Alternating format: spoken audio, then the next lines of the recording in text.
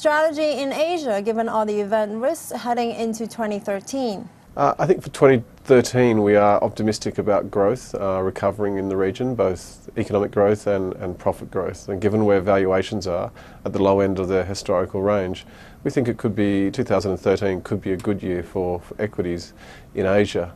Near term, over the next 1 or 2 months, there is clearly some risk around macro events, particularly the US situation and the fiscal cliff, which may add some volatility.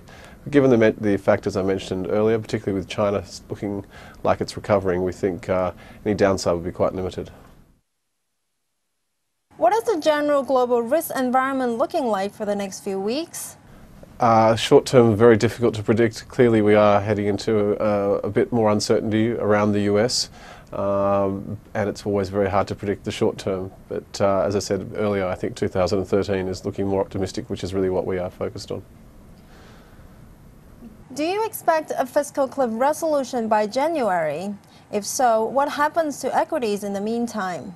We do expect a resolution, although there is clearly risk associated with that assumption. We are dealing with policy and politics, and they tend to be very uncertain and hard to predict.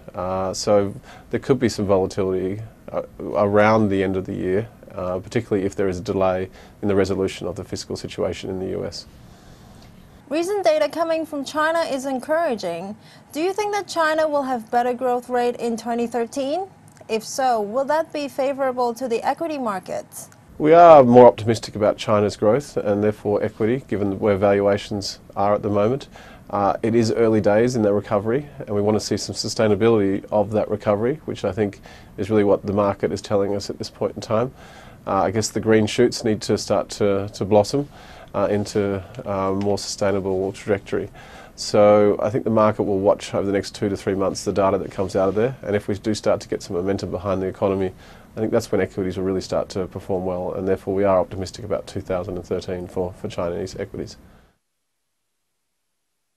How has recent event risk translated into how capital flows approaching the end of the year? Will concerns on the fiscal cliff, Eurozone and China dominate, or do you expect a December rally? Well, if you look at Asia as a whole, flows in the last week or two have actually been the strongest they've been, inflows that is, within the last couple of years. So we are seeing investor demand coming back to the region. It seems to be somewhat regardless of the rising uncertainty as we approach year end. So again, I think part of this is to do with the fact that people are very defensively positioned, not just in Asia but globally, with regards to their investments. And as this uncertainty starts to lift around the world, people will want equities back in their portfolio. So again, we are optimistic about 2013 equity returns.